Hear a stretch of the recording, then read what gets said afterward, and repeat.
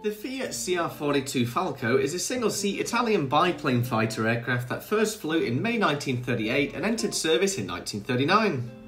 While the Falco was the last biplane to enter service with the Italians, it's interesting to note that the type entered service 3 years after the Hawker Hurricane monoplane entered service, so I think it gives you quite a good indication of where the Italian Air Force was up to at the time.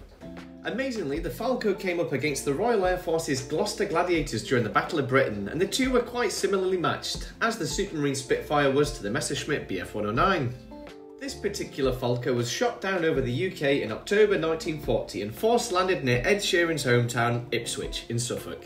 The Falco was praised for being very manoeuvrable owing to its very low wing loading and was capable of outmanoeuvring more heavily armed monoplanes of the day.